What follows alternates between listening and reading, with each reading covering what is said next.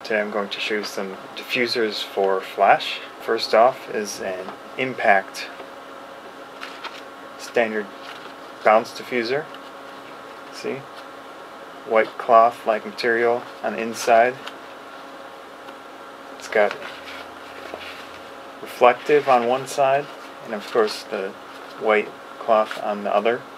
Attaches to the flash like this. It's a little challenging to attach. Once it's on, it's a bounce type diffuser, so the light will go out from here and the bottom. You're going to have your flash like that. You take a photo, the light comes out like that. It bounces around, diffuses the light. Next up, it is a mini softbox from Fotodiox. Got this one on Amazon.com. Another really cheap one. So it's got Velcro attachments, so you can easily fold it up. Just the white cloth again, reflective material. So you just attach it together like so. There we go. That's it.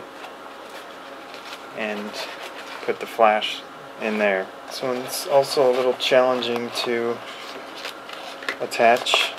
You might want to get a rubber band or something for this one, just in case. Similar types, they're made by quite a few different manufacturers, but they're very similar in construction.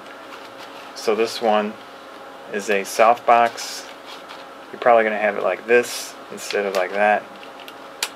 You just aim and shoot, and you get some more diffuse light from that larger surface area rather than that. The last one, this one I've used the most. This is a Sto-Fen Omni-Bounce. You generally buy these for your flash unit. This one is designed to fit my Sigma. Just like so. It's really easy to put on.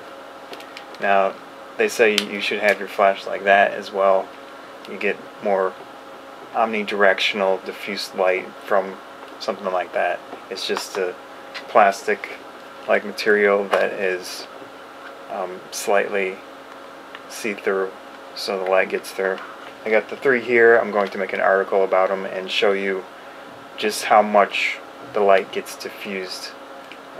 I'll have photos for each one in different situations. They'll be like this and they'll be like that, and I'll have a list of photos to show you. Check it out. Thanks.